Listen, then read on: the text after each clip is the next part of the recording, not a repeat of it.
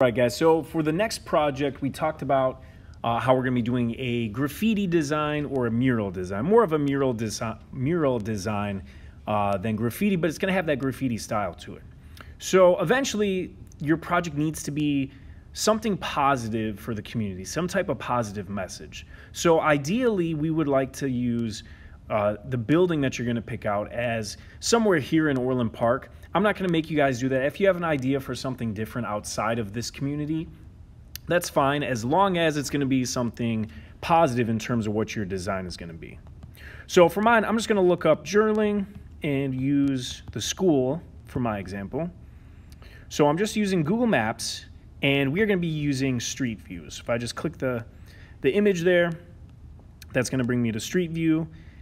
And I'm going to use the east side of the building where the buses drop you guys off.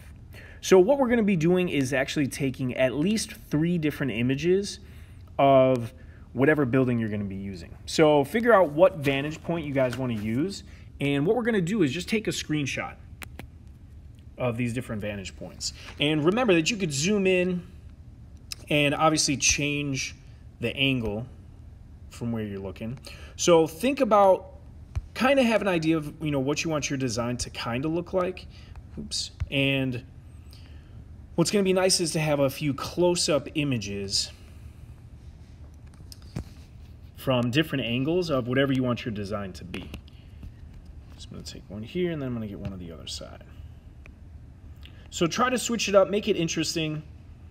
And again, you could zoom in a bit. We don't want to zoom in too close because we are going to crop these images a little bit, which I'll show you next.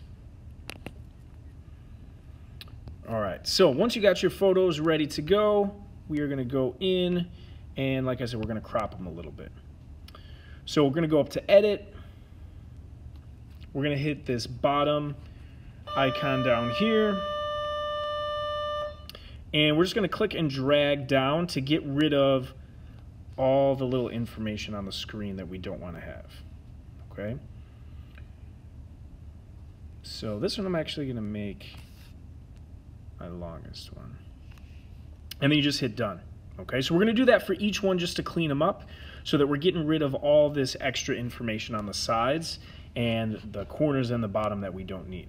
All right, so once we get all 3 images, or if you're taking more than 3, that's fine. Once we get all those cleaned up, we're going to attach those into the assignment, and that's what you could turn in. All right, have fun, and I will talk to you guys in a little bit.